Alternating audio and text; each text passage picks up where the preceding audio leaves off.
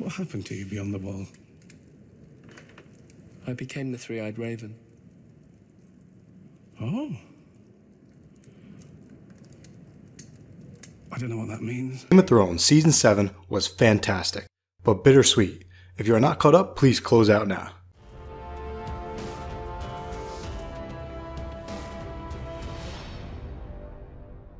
Tyrion came up with the idea of bringing a white down to Cersei in order to prove that the Dead Army is real, and unify the living against the dead.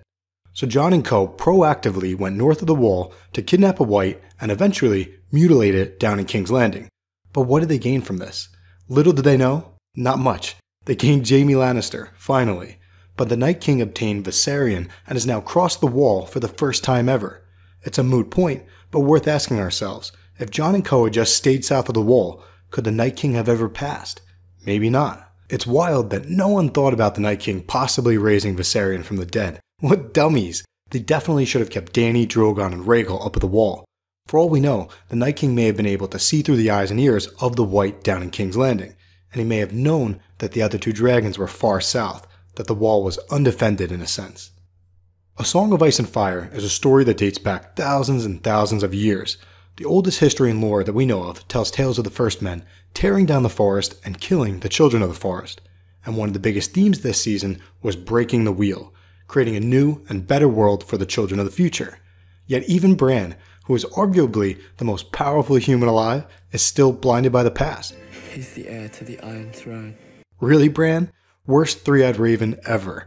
That goes against everything that Jon stands for. He was named King of the North despite being a bastard, because his bravery, selflessness, honor, and forgiveness represented something new and powerful, something real. It didn't matter that he was a bastard. I hope and expect Jon to refuse a name change, because it's just a name. All children are born equal.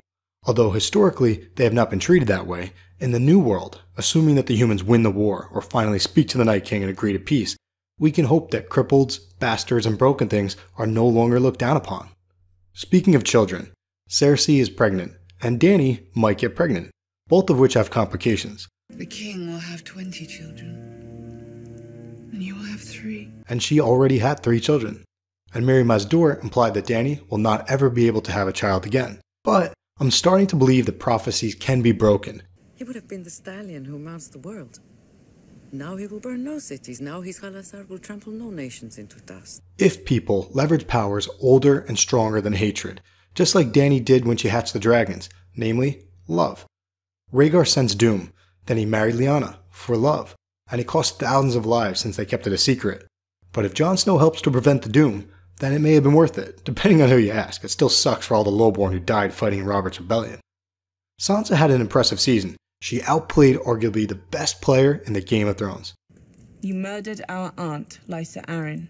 You pushed her through the moon door and watched her fall. Do you deny it? Earlier, you conspired to murder Jon Arryn. You gave Lysa tears of Lys to poison him. Do you deny it? You gave me those drops and told me to pour them into Jon's wine, my husband's wine. You had Aunt Lysa send a letter to our parents, Telling her it was a Lannister. telling them it was the Lannisters who murdered Jon Arryn, when really it was you. The conflict between the Starks and the Lannisters, it was you who started it. Do you deny it? You conspired with Cersei Lannister and Joffrey Baratheon to betray our father, Ned Stark.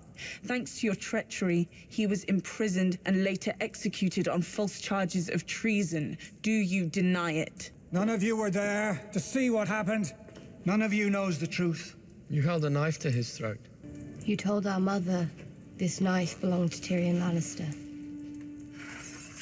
But that was another one of your lies. It was yours. Thank you, Sansa. I have known you since you were a girl. I've protected you. Protected me by selling me to the Boltons.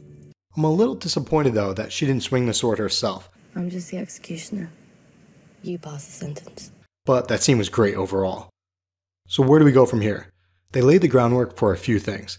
Melisandre suggested that she still has a role to play, so she'll be back, that she'll die in Westeros. Oh, I will return, dear Spider. One last time. My lady. I have to die in this strange country. Just like you. Maybe that's what the voice in the flames told him way back in the day. The Hound will probably reunite with the Stark girls. Theon will attempt to rescue Yara, and Cersei is hiring the Golden Company, but does not intend to use them in the war versus the Dead Army. So this could go two ways. Maybe the war versus the Dead Army will be wrapped up in the first half of Season 8 up north, and the second half will be the humans, unfortunately, warring against themselves once again in this never-ending Game of Thrones. Or another option is that the humans are forced to retreat down south, maybe all the way to King's Landing, or even further, maybe even to Dorne, which kind of sounds like Dawn. Dorne, where Jon may pick up the legendary sword called Dawn. But fanfiction aside, the biggest outstanding question is, what books did Sam steal from the Citadel, and what will they help people learn about the past in order to change the future, and avoid the doom that Rhaegar seemed to sense many years ago?